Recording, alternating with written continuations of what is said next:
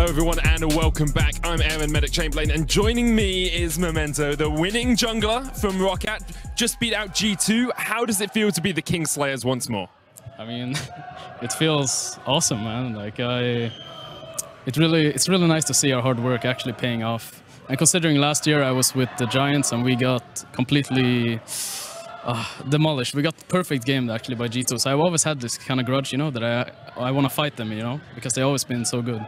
Of course, they don't have Sven and Mithy anymore, and they did some roster changes, but it still feels really great. I'm really happy. It's got to. Just building off that, do you think this G2 is a downgrade from last year's G2? I mean, of course, it's a downgrade. I mean, Sven and Mithy were a really huge part for the team, I can imagine. So I would say, yeah, it's kind of like a budget G2 right now. Good to hear. It's obviously great for you guys to win on, you know, in your first week, have such good performances.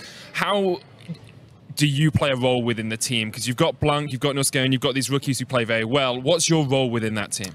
I mean, I think my role is mostly just leading the team and helping them feel comfortable on stage and comfortable in games. Like, I try to teach as much as I can, and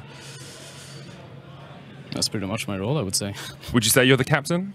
Yeah, I would say so. Excellent. Great to hear from you, Memento. We're going to hand it back across towards Shocks on the analyst desk to take us into our final game of the day.